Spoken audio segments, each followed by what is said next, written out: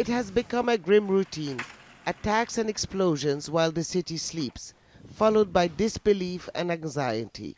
Survivors wondering how they escaped the ferocity of a missile lobbed from afar on their homes. Marat can't contain his anger. Europe sold us out. Americans are...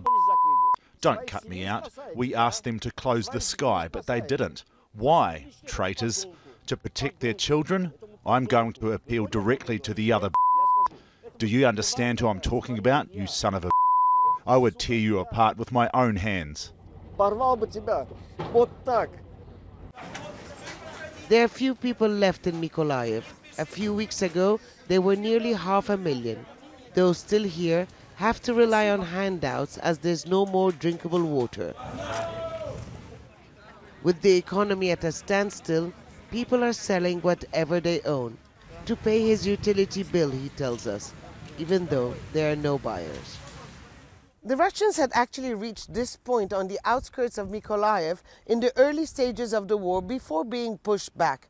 But now, with Mariupol and the Kherson region effectively under Russian control, there is concern that they could be preparing for a counter-offensive.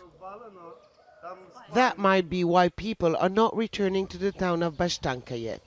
It was recaptured about a month ago. It just looks like every town, village or city the Russians occupied. Olena remembers the night it all started. Her house was among the first hit. Parachute bombs fell from the sky, leaving a huge crater. These are the straps, and the parachute's canopy has now been recycled. The Ukrainian army says it's on the offensive in the south. The morale of the enemy is low and they are not advancing on the ground because they can't break our lines. The sanctions are having an impact. They can't produce certain weapons anymore. But one of the Russian advantages is their artillery systems. Their range is longer than ours and can hit us hard.